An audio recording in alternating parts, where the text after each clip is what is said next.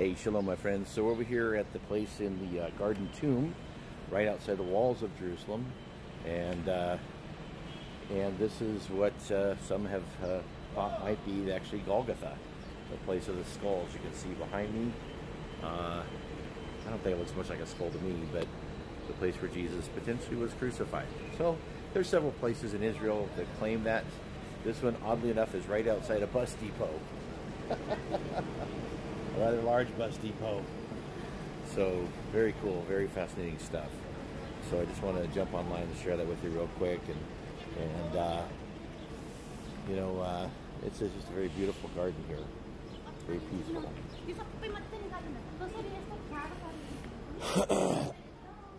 And they have all these little beautiful scripture stones and things here. Eye hath not seen, nor ear heard, neither have entered into the heart of man the things which God hath prepared for them that love him. 1 Corinthians 2:9. So what is it that hasn't entered into your heart that God has prepared for you? For me, you want to know what it is? It was this trip to Israel. I dreamed of it, and I'd hoped for it. I had no idea how to even plan it out or what to do. And my friend, neighbor, Tim across the street, felt like God gave him a vision and a dream to take me to Israel, so I could do what I'm doing right now, to teach from these historic locations where the Bible talks about, teach from these spots. And I'm really actually overwhelmed. I'm kind of astounded and surprised.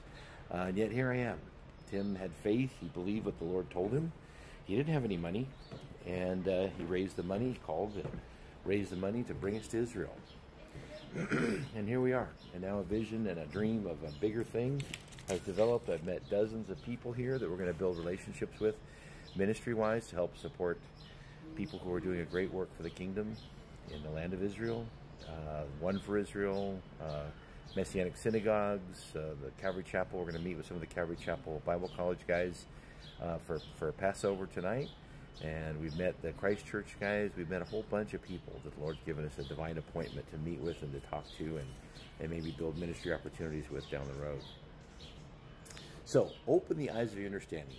Decide and say, Father, what is it you've called me to do that I haven't been doing? That maybe I let fear and doubt and unbelief enter my heart and kind of shy away from it.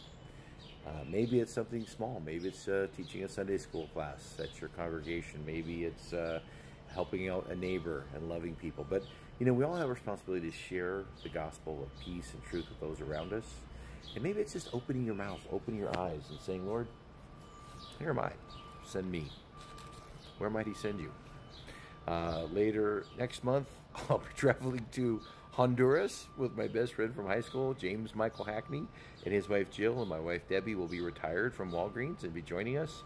And we're going to go down to Honduras, and we're going to look into investing in missions and developing schools down there and asking people to get involved, help out, and help support people all around the world for the gospel and the truth of spreading the word of the living God, opening hearts and minds. And so just stay prayerful, stay open. Who knows what God might do in your life? I bet he's got things you haven't even dreamed up yet. It's going to be so much fun.